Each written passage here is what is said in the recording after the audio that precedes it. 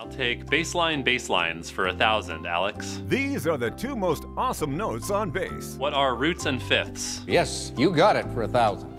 If you've seen my shapes video, then you're already familiar with the root fifth shape. Shapes! In this video, we're going to dive deeper into exactly why roots and fifths are the most awesomest of notes on bass, how tons of popular bass lines use nothing but roots and fifths, and how you can use them to create your own great bass lines in any style, even as a beginner.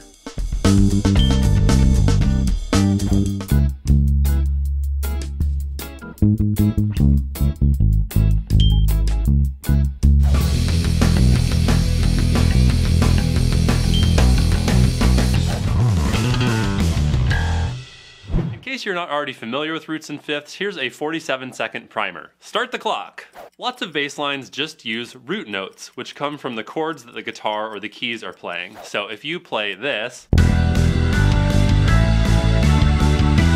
then you're playing root notes, which is your main job as a bass player. But you can also add the fifth to each root, which sounds like this. The fifth is just the fifth note of the major or minor scale for that root. So if my root note is C, and I walk up the C major scale, 1, 2, 3, 4, 5, C, D, E, F, G, G is the fifth of C. Same thing happens if I use C minor, 1, 2, 3, 4, 5, C, D, E flat, F, G, I still land on G. So you can easily find root fifth on the bass using this shape, up a string and up 2 frets, whether you know the scales or not. Adding fifths can give you more energy and flavor in your bass lines without distracting from the song, and they work in almost any style. But why? Why is the fifth so special? Well, because science. Science! Hello, Science Josh here to explain why the fifth is the note to add to your roots. You can tell different notes apart because they vibrate at different speeds. Notes that sound high are vibrating fast, low notes are vibrating slower, and the speed at which notes vibrate is called frequency. When you hear two notes at the same time that are vibrating at different speeds, they'll either sound like ah or like ah. So they'll either feel stable, ah, or unstable, ah! That feeling comes from the ratio or relationship between the two frequencies. On this side of the spectrum, simple ratios like 1-to-1, which would just be two of the same note, or a 2-to-1 ratio, one note vibrating twice as fast as the other, which is an octave, those sound super stable or consonant. As the ratios between notes get more complex, it sounds less and less stable and more unstable or dissonant. So a 3-to-2 ratio, meaning one note is vibrating 50% faster, gives you root fifth, which lands in the perfect sweet spot on the spectrum to give enough instability to make interesting bass lines, but not so much it distracts from the song and gets you fired. This also applies to playing one note at a time in a bass line. Simple number ratios between notes, like the root fifth pattern at the beginning of My Girl, sound super stable. Complex number ratios, like the tritone found at the beginning of YYZ by Rush,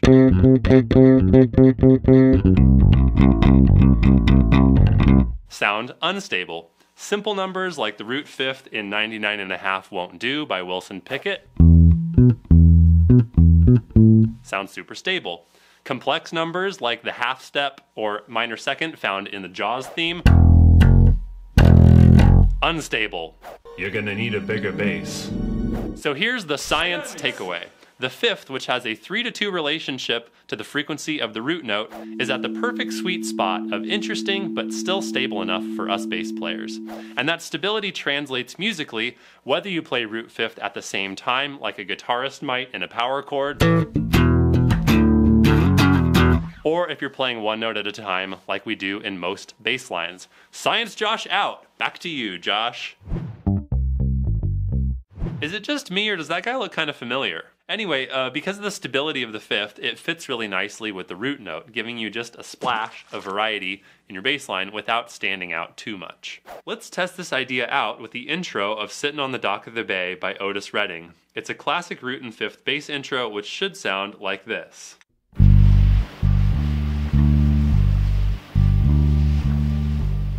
So check out how yuck it is if I play some other notes from the scale in a similar bass line. I'll try the sixth. Blech. Here's the third. Not really. Here's the fourth.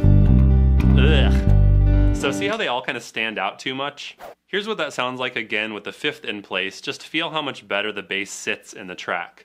You can play along with me if you want or not. We're just going to kind of speed through all the riffs in this video. Here we go.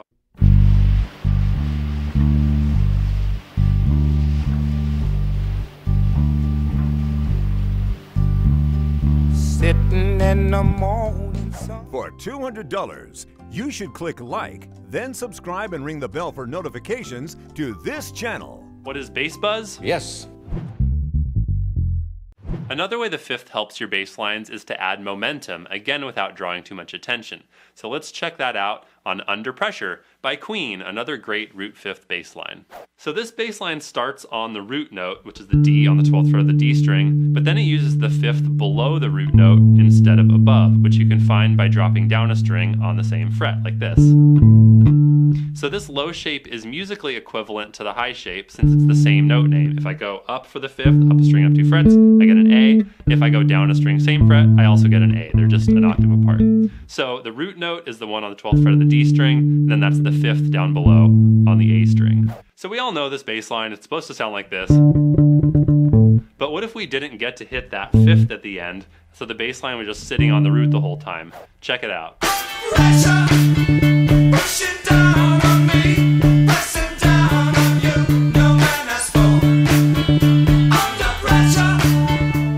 So it's super boring, right? That 1/5 at the end makes a huge difference by adding that momentum that makes us want to get back to the root.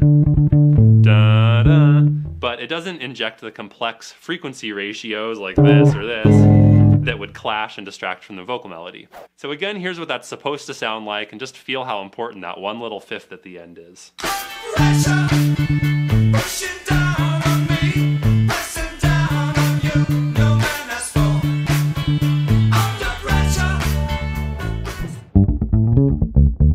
Because the fifth fits in the major and minor scales, it works on major and minor chords, which make up the vast majority of chords in most styles of music.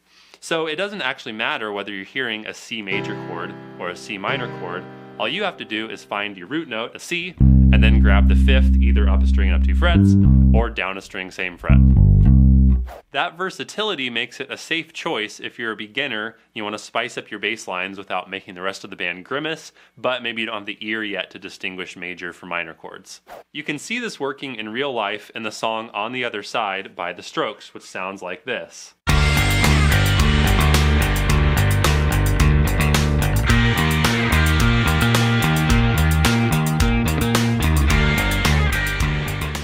A really cool root fifth bass line that actually starts on the fifth. It goes fifth root, fifth root, fifth root, fifth root. And if you look here at the chord symbols, you can see we're starting on a G minor chord, and then we go to an E flat major chord. But we play the same bass line with the same shape on both chords. We just grab the fifth above the G on the G minor chord, just up a string, up 2 frets shape. And then same thing on the E flat major. You just find the E flat, grab the same shape, up a string and up 2 frets. So it's the same shape on a major chord and on a minor chord. Super versatile. The fifth is so important for us as bass players that I dedicated a full 2 modules to it in my Beginner to Badass course, which you can check out over at bassbuzz.com. But the trick to applying the fifth to different styles is using the right rhythms for those styles. Because you can totally transform the same roots and fifths just by changing the rhythm. I can make roots and fifths sound like country. Yeehaw! I can make it sound like reggae. I can make it sound like bossa nova. I can make it sound like rock. So here's a 3-step rhythm generator you can use for different styles. Step 1 is pick a bass line from that style. Step 2 is steal the rhythm. Don't worry, bass lines don't mind. Step 3 is plug in some roots and fifths onto that rhythm. So I'll walk you through how to do that in a few different styles, and I'll also show you how we can apply these formulas to a sample chord chart. So what if we wanted a country formula? So step 1, we got to pick an iconic bass line in the style. How about Walk the Line by Johnny Cash, which is going to sound like this. I keep a close watch on this heart of mine. I keep my eyes wide open all the time. I keep the ends out for the tide. So now step 2 is steal the rhythm, which is just going to be quarter notes, or these could be written as half notes depending on how you count this. And then step 3, add roots and fifths. So this bass line already has roots and fifths in it for us. It just alternates root, fifth, then it goes to the next chord, root, fifth, which is very typical of this style. And this works for country, polka, bluegrass, and lots of other 2-beat style music, even jazz 2 beats. So here's a sample chord chart that we can apply our new country formula to. So first you find a G, then you play root, fifth, then find a D, root, fifth, find an E, then a C, and boom, you've got a country style bass line for this progression. And you can mix up the high shape or the low shape to find the fifth however you want. I can go high, and then low, high, however you want to do it. All right, how about a bossa nova formula? So step 1, we got to pick a good bass line. How about Song for My Father by Horace Silver, which sounds like this.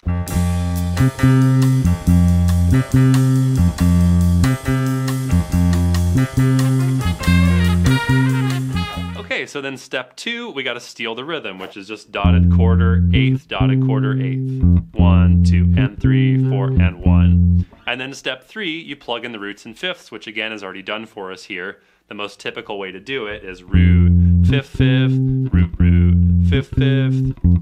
So the bossa nova formula actually depends on whether you're playing a jazz style bossa nova like Horace Silver or a more traditional Brazilian bossa nova. So what if we pulled a more traditional bassline example, like from this Getz Gilberto recording of The Girl from Ipanema, which sounds like this. Moça do corpo dourado do sol de Ipanema, o seu balançado é mais que poema, é a coisa mais linda que eu já vi passar.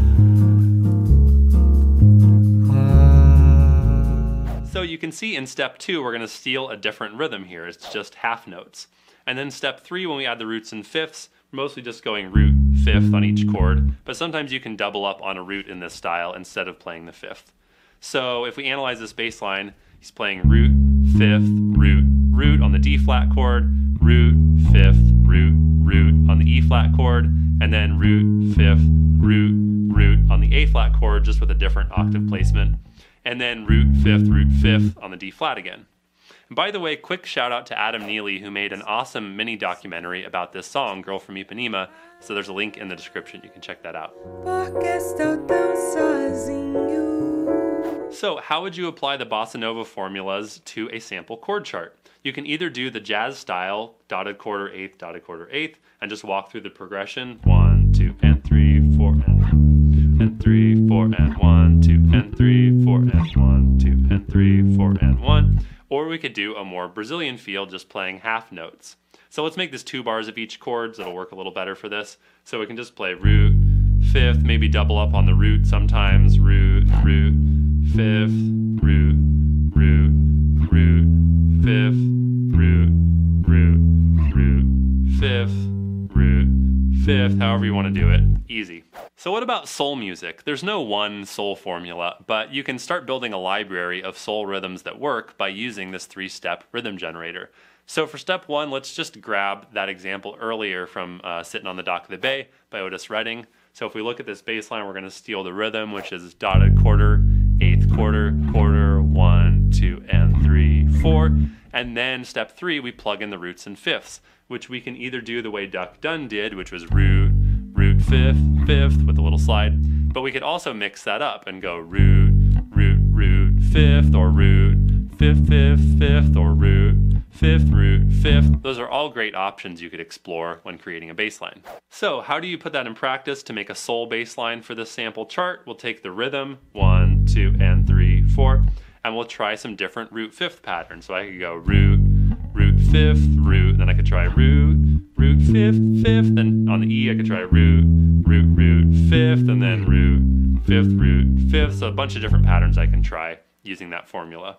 So what about rock? I wanna rock! Again, there's no one formula that's gonna work for all rock because there's so much variety within the genre, but if you keep running the 3 steps, you can start to get a handle on what your options are within the style. So what if we start with something really easy for step 1, like a Ramones song? This is a little clip from Bonzo Goes to Bitburg. We got to pick up the pieces.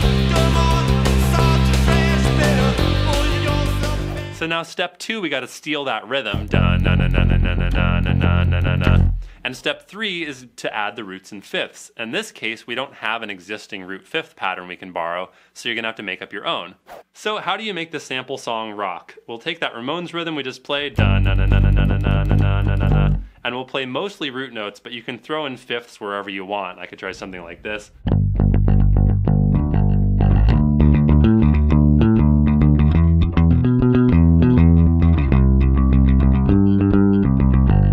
So there's lots more to learn to be a master of roots and fifths, but even if you're a total beginner and learning full songs by ear is out of your reach, you can still use this 3-step rhythm generator because all you have to do is listen for the rhythm.